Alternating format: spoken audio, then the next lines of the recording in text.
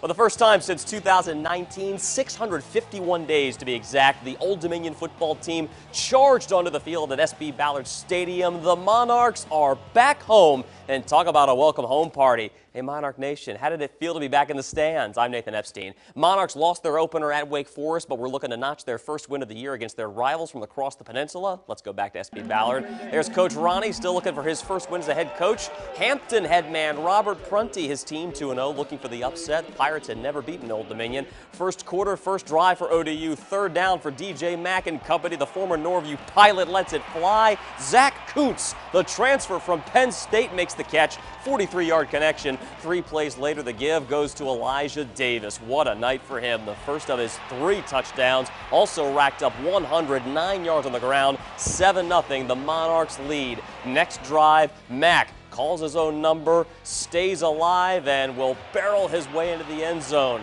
Touchdown. DJ Mack, the transfer from Central Florida. Now, right after that touchdown, we caught this moment. That's offensive line coach Kevin Reiner pumping his guys up. He told his O-line he wanted the single-game school rushing record. Of course, said it in a more colorful way than I can say it on television. His guys looked like they were ready to respond. Next Old Dominion drive, Mack with a fake, finds Isaiah Spencer, touchdown. And wouldn't you know it, the Monarchs go on to break the single-game school rushing record. 358 yards on the ground, 572 yards of total offense. ODU back in the win column for the first time since opening the 2019 season with a win over Norfolk State. They are at Liberty next weekend.